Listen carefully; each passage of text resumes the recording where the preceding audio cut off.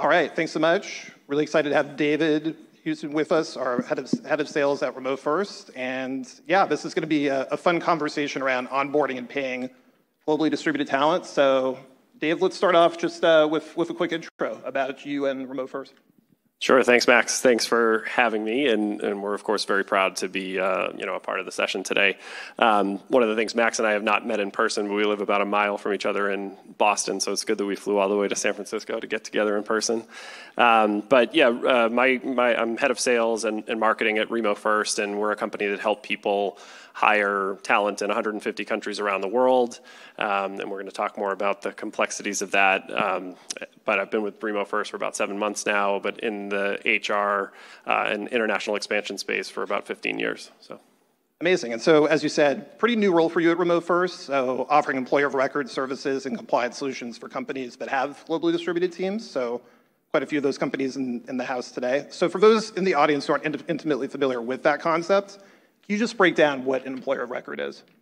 Yeah, sure. So I think, traditionally there were two ways in which companies would think about hiring talent globally. And the most traditional way that companies think about is physically expanding, their offices globally. So you might have a multinational company like Google who wakes up one day and says, you know what, we're going to plant a flag in a country like the UK, and we're going to set up an entity there, and we're going to pay taxes there, and then through that entity we'll now hire people.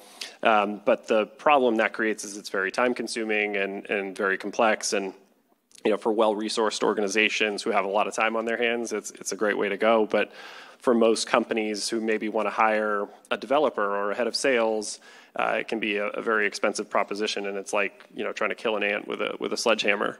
The other path that companies would take would be to engage independent contractors. So it's sort of the shortcut approach of saying, I met you on Friday, I want to pay you on Monday, and I think you have a special skill that can help develop my business, and so let's just put a paper contract together, and I'll start wiring you money when you do good things. That can work and should be a part of people's strategy when it comes to engaging talent globally, but that also has its limitations. And you have people who run into compliance issues around that. There's all sorts of things around employee misclassification. And in addition, there are a lot of candidates all around the world who would never want to engage with a U.S. company, for example, in that method, right? You want more assurances, you want more security through like a traditional employment contract. So employer of record kind of sits at the nexus of those two ends of the spectrum, which is this nice compromise of having entities in 150 countries around the world that you can employ talent through. So you have a more W-2 style employment relationship with your employer. You're just doing it through the employer of record. So you can do it quickly, you can do it in 5 to 7 business days, and you can do it without any of the complex headaches of setting up entities or any of the compliance risk of, engaging independent contractors who might actually be employees if somebody was really looking into it. So, something that I've heard repeatedly from U.S. companies is that they have consciously avoided hiring full-time employees from outside the country because they're worried about running into international payroll processing issues that can be problematic to their business from a legal standpoint as well. And there's, co-founders in the audience today who are actively looking for international talent. So how would you say they best educate themselves on the complexities and regulations that are involved in hiring talent in multiple countries around the world? So, I think a lot of the conversation today has been about, having remote teams and what comes along with that and, professional development and enablement. But it all starts with payroll and contracts, right? You have to start somewhere. And, I think it's right to have concerns around the legal and compliance aspects of things, because even though the whole world went remote a couple of years ago, it's not as though foreign governments all got together and said, hey, let's make it really easy for people to hire across borders. So a lot of the boundaries that have always been in place actually still exist. And so it's about, what can companies do to try to navigate that. So, I guess as far as educating themselves, the first thing that I would advise people on is, throw out your U.S. handbook. So there are a lot of organizations that when they think about first engaging talent, even if it's in some place like Canada that we think is very familiar to us, where they say, I'll just send them my U.S. offer letter, and I'll communicate my U.S. comp plan, and I'll probably offer a U.S.-style benefits package. And while that's nice in theory, it creates all sorts of problems. And the problems could range from one, if you do it improperly, you actually could at that point open yourself up to significant legal and compliance risk, which I can get into more detail around. But there's also a candidate on the other side of this conversation who expects you as the potential employer to really understand their environment. What is it like to live and work in Portugal, and what kind of benefits would somebody who lives in Portugal expect? And maybe the person in Portugal expects their comp plan to be communicated to them in euros and not US dollars. And so the best thing you can do is slow down, throw out the US handbook, and then seek out partners for advice on these things. So if you have an idea of the types of benefits that you might want to offer to a full-time employee in Portugal, try and understand what is already covered as a part of your employer taxes in Portugal, for example. And maybe offering private medical insurance is completely unnecessary or not relevant. And don't try to put things in foreign contracts that apply in the US. Maybe for you and I living in Boston, it might be quite common to have a non-compete or non-solicit agreement in our employment contract. Not in California, of course, but in most parts of the world, those are either illegal or unconstitutional, right? So you need to think that through.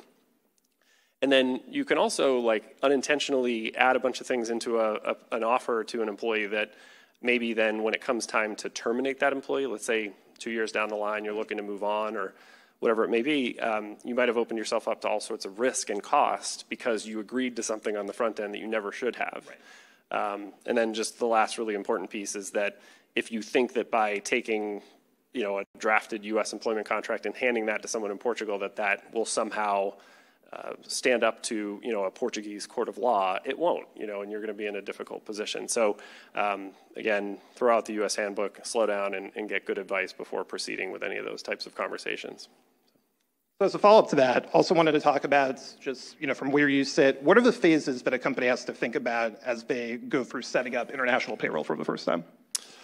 So I think back to, the first point about, there are still multiple ways in which you can engage an international team. And so I think considering the various options and saying, based on the type of work that this individual is going to be doing for you, could an independent contractor agreement actually be relevant? So, for example, is this someone who has a specialized skill that is going to be fulfilling a need for your organization, but maybe you only need them 17 hours a week, and maybe you're perfectly comfortable with them engaging other clients with other types of work, or is it somebody that you do need full-time? And then from there, try to understand what are your business objectives in that jurisdiction. So is this a salesperson? Is this a developer? Is this a person who's going to be delivering customer service and support? And so by understanding kind of the role the individual is going to be playing and the needs you have as a business, now you can start to settle on, do I need an entity? Is that totally unnecessary? Is a contractor agreement relevant? Or would an employer of record be the right approach? Once you've discovered that, I think then engaging with some experts in either one of those categories before you communicate with the candidate is key. Because if you go and try to sit down across the table from that candidate and start negotiating what an employment relationship is going to look like without having taken that step first, that's where problems will start to arise, and ultimately you might risk losing the candidate. From there, the legal contract is the thing I would focus on next. So what are the components of an employment contract in this country that are very important? And I don't know how technical we want to get, but focusing on things like thinking worst case scenario, like what if I have to fire this person in 6 months? Like what kinds of things do I put in the contract to allow me some flexibility where that does not create significant additional costs for my business or open me up to potential legal downside? So you can put in place things like probationary periods and other terms that give you some flexibility on the front end before you engage an employee. From there, thinking about salary and currency, and do you want to ensure that the individual receives the exact same amount of dollars each month? Well, you got to think about that because the US dollar and the euro are constantly evolving against each other. And so those are the kinds of considerations you may want to take into account. Another thing that I think is really important while we're on the topic of currency is just the cost of engaging employees in these foreign countries. I think there's maybe a misconception that, it's just very expensive to engage employees overseas because we see that employer taxes are actually high in relative to the US. But in fact, there are a lot of benefits included for employees in those employer taxes that we then cover through like private medical and other things here in the US. So having a sense of the total employer cost before you go in, so you're not surprised then a few months down the line of like how much you're actually paying for this new employee in this new country, I think would be a great step as well.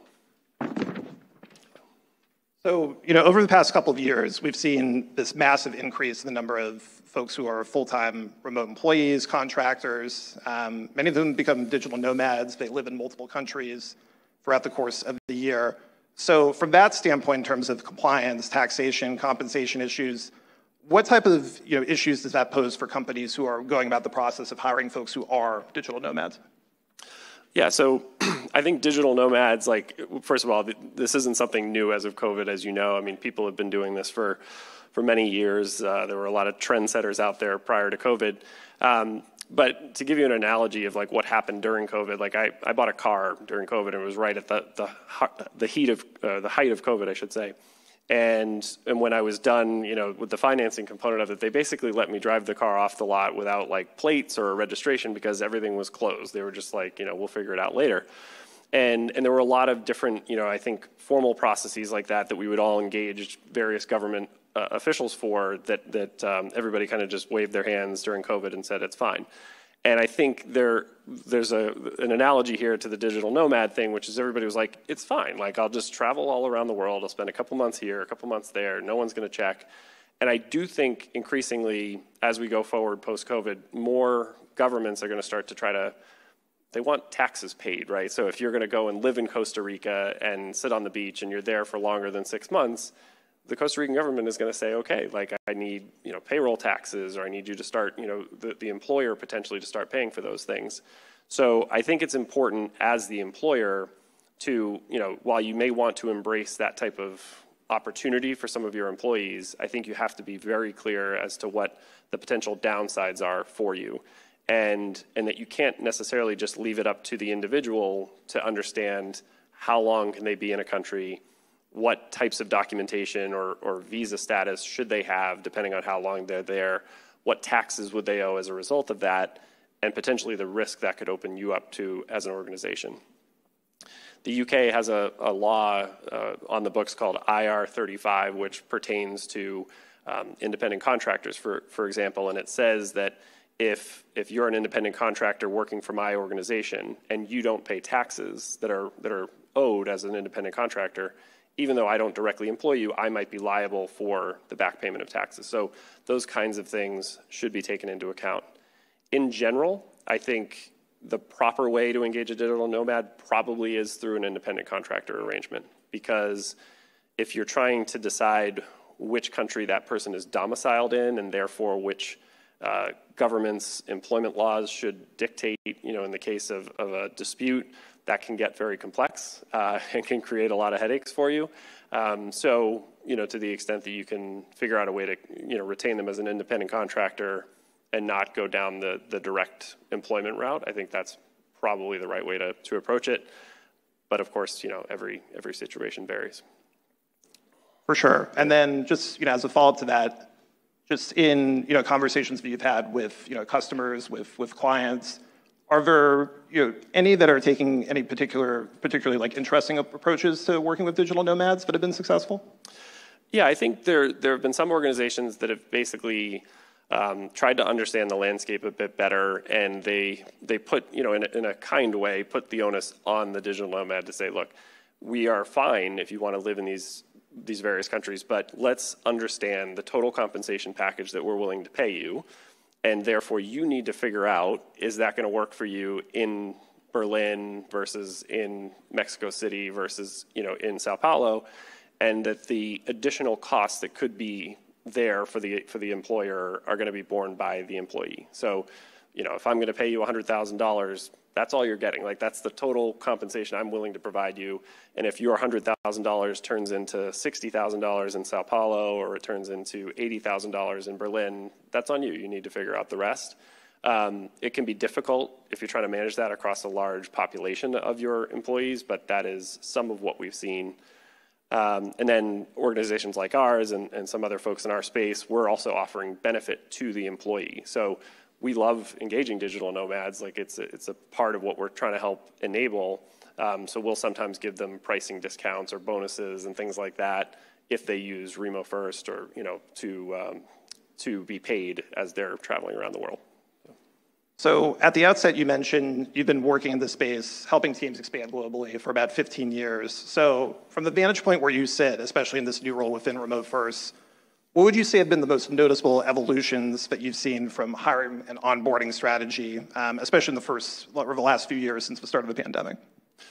Yeah, there have been, obviously a ton of changes. I think Dr. Bloom pointed that out at the beginning of the day, of just like what a massive shift we've seen in general. But I think the thing I would start with is that this idea of global expansion used to be something that was sort of reserved for like boardroom conversations and like, is 2023 going to be the year that we, expand beyond the US or whatever it may be. And now I think people have woken up to the fact that this can be a part of your strategy really from day one. Or, we're a 100% remote company, and our team is across, 13 different countries, even though we're a small 50-person team.